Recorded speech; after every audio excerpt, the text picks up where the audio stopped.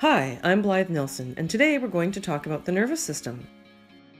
The nervous system is the body's communication and control network. It receives, processes, and communicates information. The main structures of the nervous system are the brain that receives sensory input, integrates information, and controls activities, the spinal cord and nerves that communicate information between the brain and the rest of the body, and the sense organs that receive inputs. These structures are formed by nervous tissue. This scanning electron microscope image shows two types of nervous system tissue to keep in mind. The large-bodied cells here are neuroglia. Often referred to as glial cells, they are non-conducting cells that perform many functions that maintain, protect, monitor, and modulate the nervous system. The other structures in this view are formed by neurons. Neurons are special nervous system cells that can detect and conduct electrical signals. Neurons pass information rapidly throughout the body. The ability of neurons to produce and send electrical currents is key to how the nervous system works to communicate information, control muscle movements, and manage bodily functions like heartbeat, breathing, and digestion.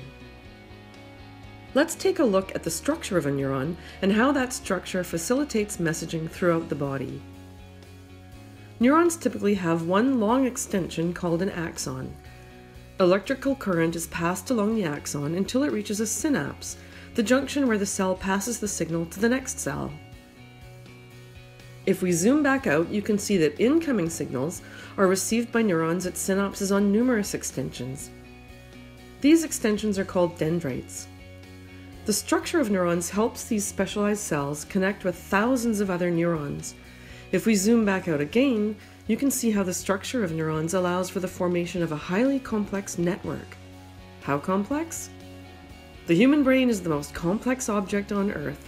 It contains about 100 billion interconnected neurons, and that's just a small percentage of the trillions of neurons throughout the human body's nervous system that continually send signals that help the body react and adjust to the environment.